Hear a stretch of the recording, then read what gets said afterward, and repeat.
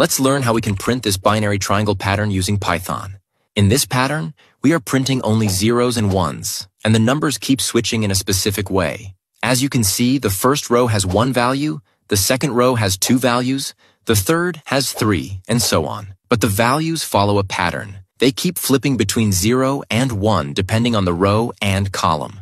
Here, we are printing 5 rows. So first, we'll set rows equal to 5. Now to build our triangle, we'll write a for loop like this. For I in the range of 1, rows plus 1. This means the loop starts from 1 and goes up to 5. Inside this main loop, we'll write another loop to handle the values in each row. For that, we can write, for j in range of I. It simply means we want to run the loop I number of times, where I is the current row number.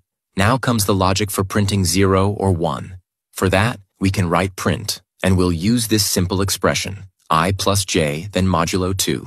This means we add the current row number and column number, and then divide by 2 to get the remainder. The result will always be either 0 or 1, and that's what gets printed. We also add an end equals space string to make sure all the numbers stay on the same line with spaces in between.